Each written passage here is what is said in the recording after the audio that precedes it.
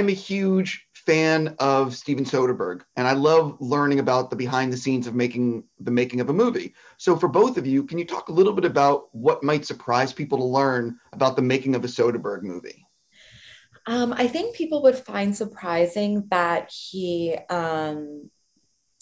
holds the camera. He's the essentially the DP and also edits the film himself in post. I mean, I'm not sure if he has people that help him, but he's really on the editing floor doing all the back end work that most directors don't do.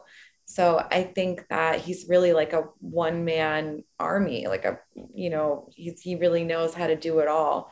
And yeah, he's just incredible. And even on set, he just he knows what he's looking for.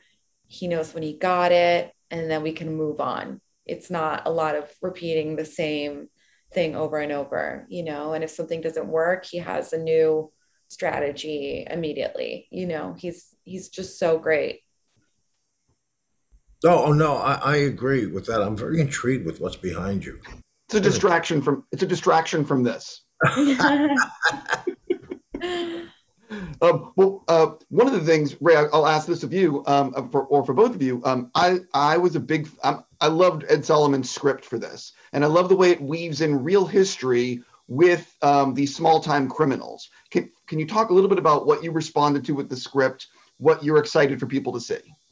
Well, just the whole movie in general. You're reading the script, and you never know what's going to happen after all of a sudden someone turns left when you think they're going to go right, and it was just really interesting, all these characters, but there was a duality to a lot of what was going on, and then greed just gets more and more and more. So by the end of the movie, you see what the ultimate greed is because what, like you said, it's true in terms of what they were stealing and what the situation was that the auto industry didn't use when they could have, which it infects everything. Probably even you go back, not to get goofy, but just climate change based on what it would be different if they didn't do, or if they did what they were gonna, that they should have done with what it is that everybody's looking for to steal.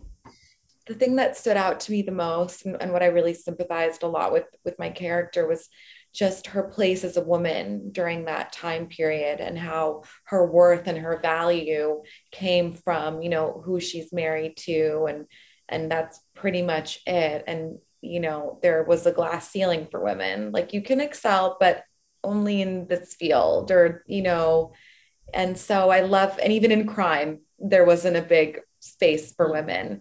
So I love that Vanessa's kind of like, you know what, I'm just gonna do the most extreme thing possible, and I'm gonna get what I want for once, and not just be like a pawn in this game, arm candy for these guys.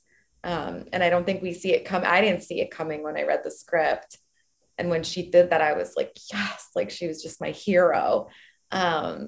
So I hope that other people can sympathize with that as well. Yes, Ray. Before I run out of time, I'm incredibly excited for David Chase's The Many Saints of Newark, which I guess is finally coming out soon. What can you tease about that film? What are fans? What can fans expect? Well, it's really, really good. And because David wrote it, what it is, it's a prequel about the characters that you know from the show The Sopranos. In the movie here, it's you find out how it all started.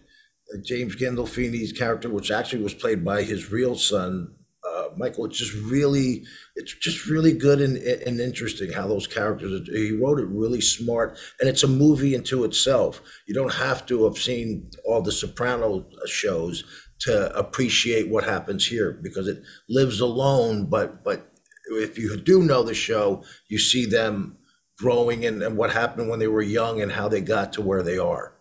On that note, I have to stop. I just want to say congrats on this movie specifically, and have a fantastic day. Thank you. You Thank too. you.